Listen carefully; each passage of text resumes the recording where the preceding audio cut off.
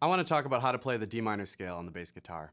We can think about D minor as D major and lower the third note, the sixth note, and the seventh note of the scale. And a lot of that can be a lot of information when we're just trying to play music. It can be easier to think about D minor as F major starting on the sixth note of the scale, which is D. So let's refresh ourselves on the F major scale.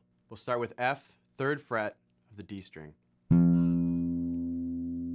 Open G, A on second fret, B flat at the third fret, C at the fifth fret, D on the seventh fret, E on the ninth fret, and F at the 10th fret. If we go back down 2 notes to our sixth note of the scale, we get to D.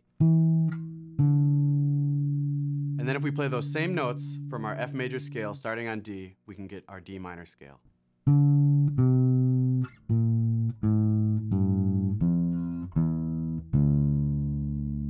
This is what the D minor scale sounds like.